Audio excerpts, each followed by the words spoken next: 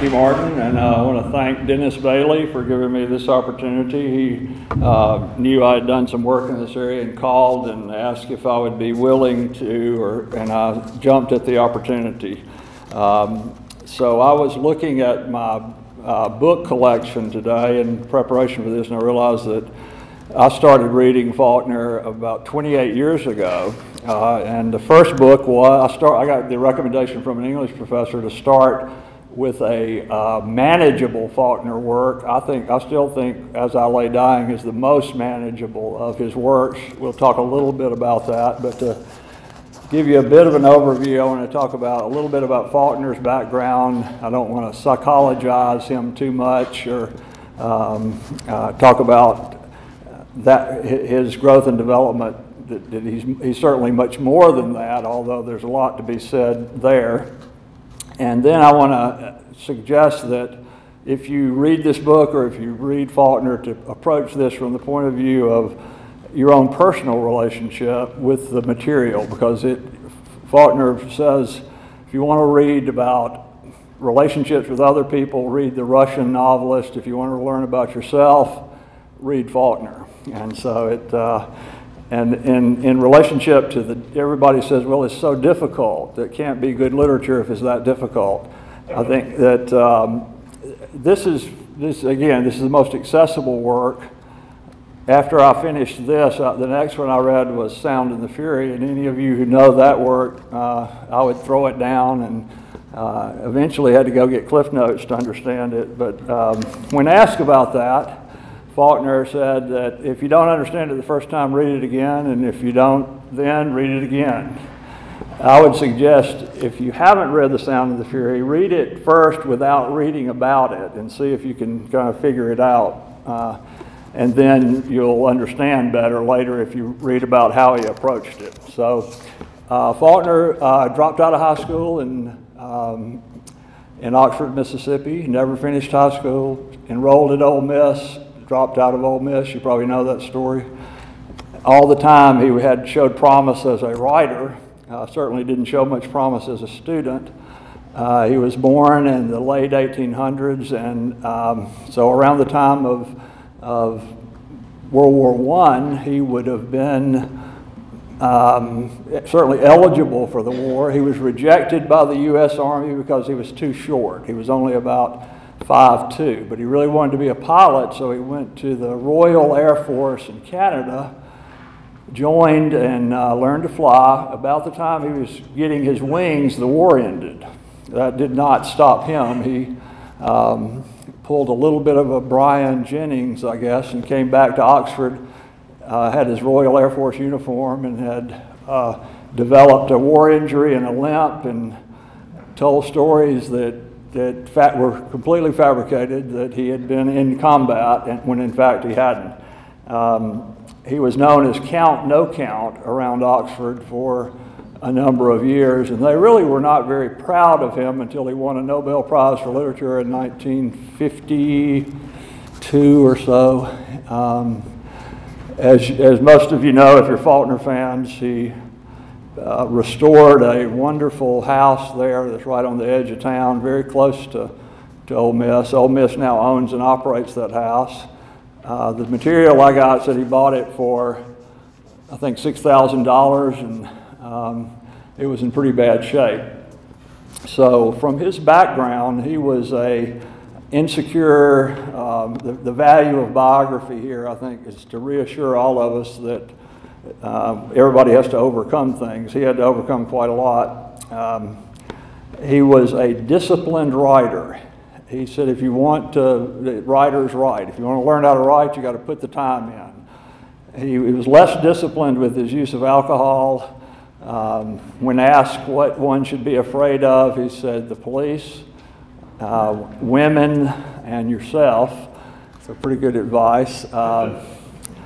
He supposedly did not drink when he was writing, but he was clearly a pretty severe alcoholic. Died in an alcohol hospital there outside Jackson of a heart attack around age 62. So a little bit about his background. I think that if you read these books, you can't help but look at your own life and development of that. I have shared with you a little bit of that in terms of my own relationship. Although I did not, the only book I read in high school was, or actually a short story, was The Bear, which appealed to me because it was about hunting. For those of you that have read that, that's the story that has the longest sentence known to man in it without any punctuation. But the thing that sticks with me, I guess, about film, movies, books, is that if you keep thinking about a character long after the book is over, or about emphasis in the book, I think that's how you know it's good literature. And when I first read Faulkner, as I said, I'd been encouraged to by an English professor, and I didn't know how much it would appeal to me, but it did appeal to me a great deal. And one of the reasons was that when I read this book, I said, well, I know Ans Mundren. I see him every week, either in disability evaluations or jail, and you'll see the characters that are, James Franco, the casting in this is just superb. I think he knew the book well. He is a devotee. He's finishing his PhD in literature at Yale. I don't know where he is in that process, but I think this film would certainly qualify for at least a master's thesis, if not the dissertation project. But I think he did an excellent job with it, particularly in casting. The novel itself is 15 characters, interior monologue, so that what you have in the different chapters are just that he drops you in the river of the stream of consciousness, which is his technique of writing, and you have the perspective from those 15 different characters. The main and the most frequently occurring character is the son named Darl, D-A-R-L, played in the movie by James Franco. Possibly, a more interesting character in some ways is Jewel, who has only 2 monologues in the book, and you'll see him. He's the one that's training the horse, perfectly cast, I think. He captured, he also directed this with a fellow doctoral student from Yale. And there's another brother, Cash, who's the good workman. He's a little obsessive compulsive.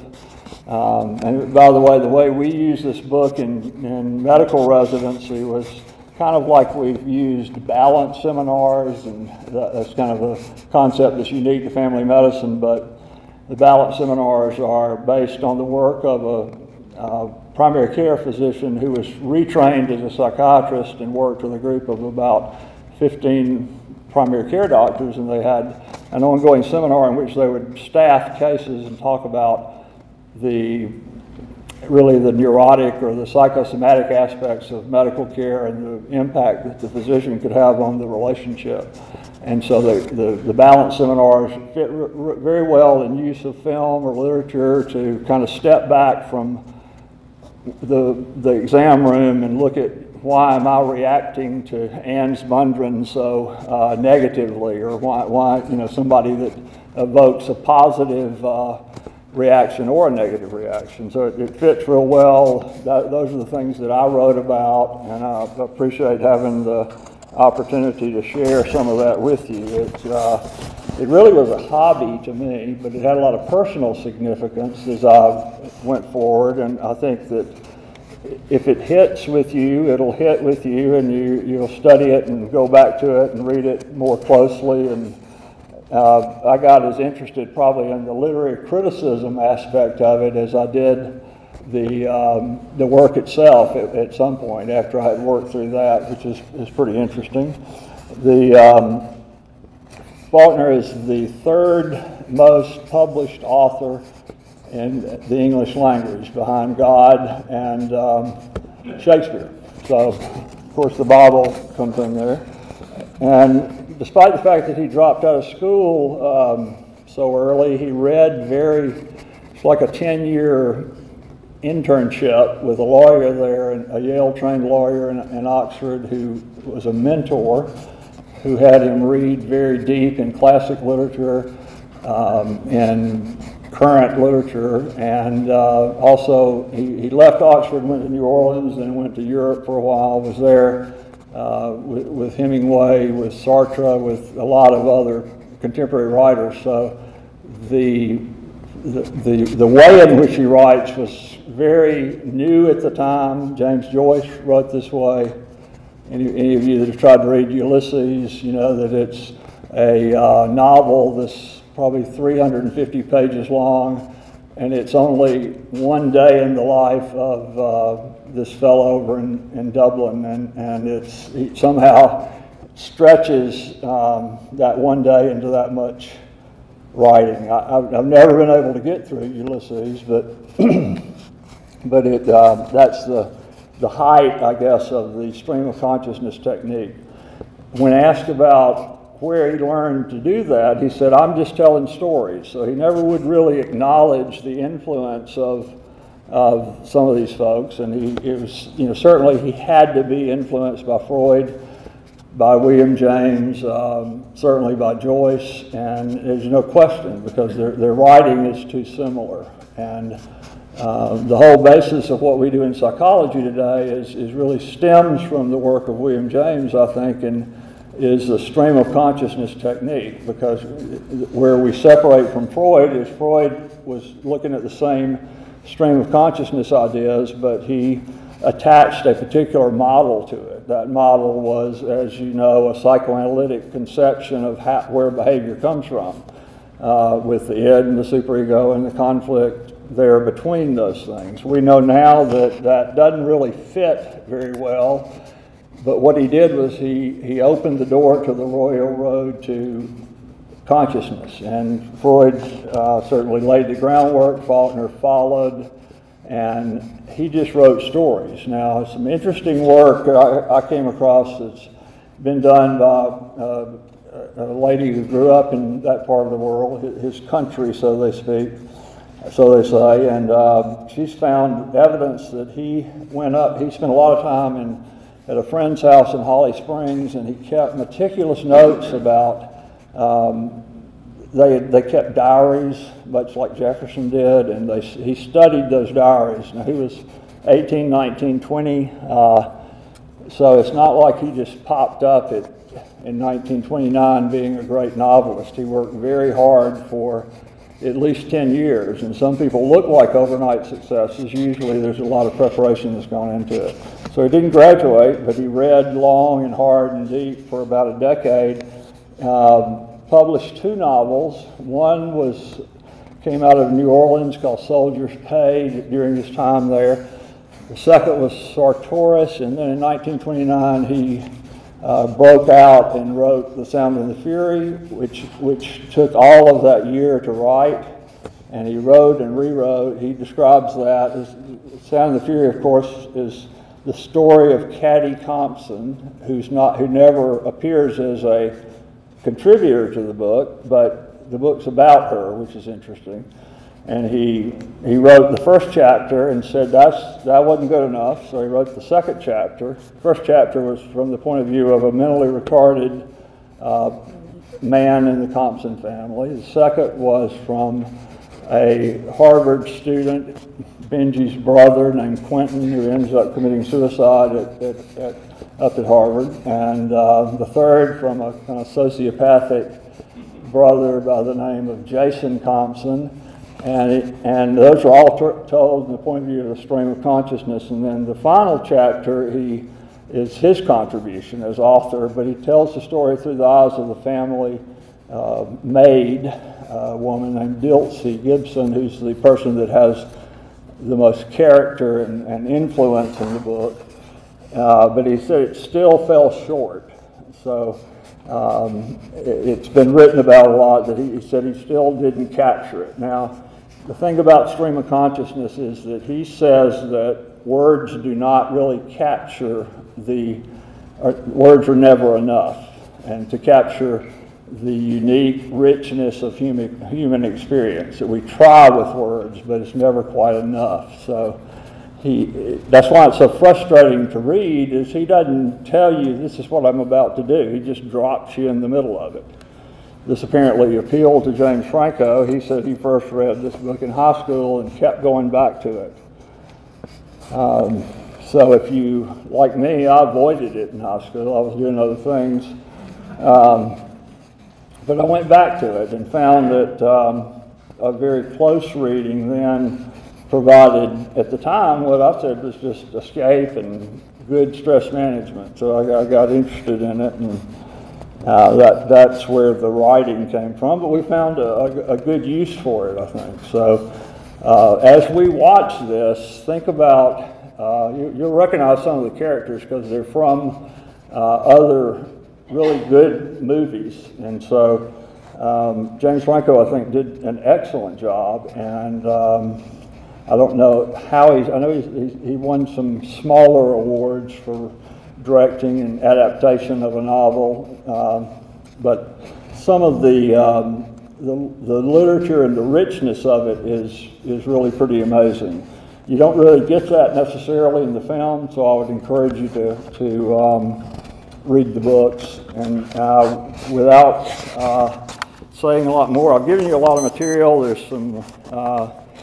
I would also tell you about William Faulkner on the web, which is an Ole Miss website that has lots and lots more.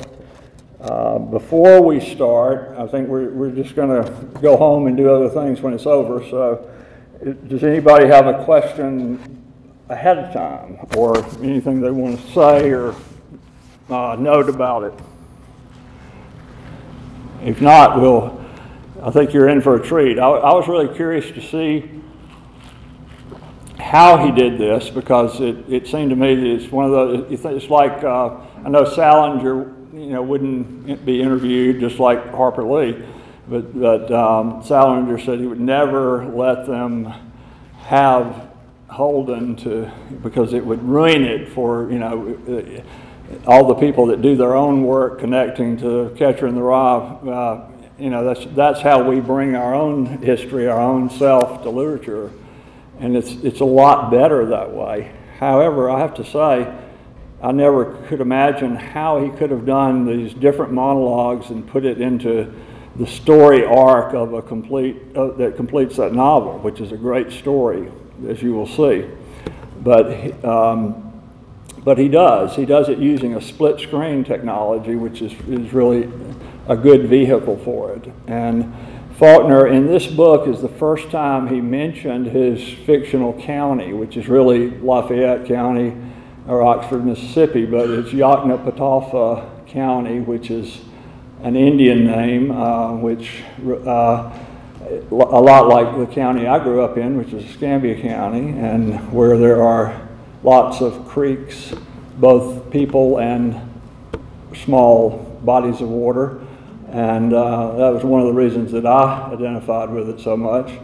And I think that what I would say is see how you identify.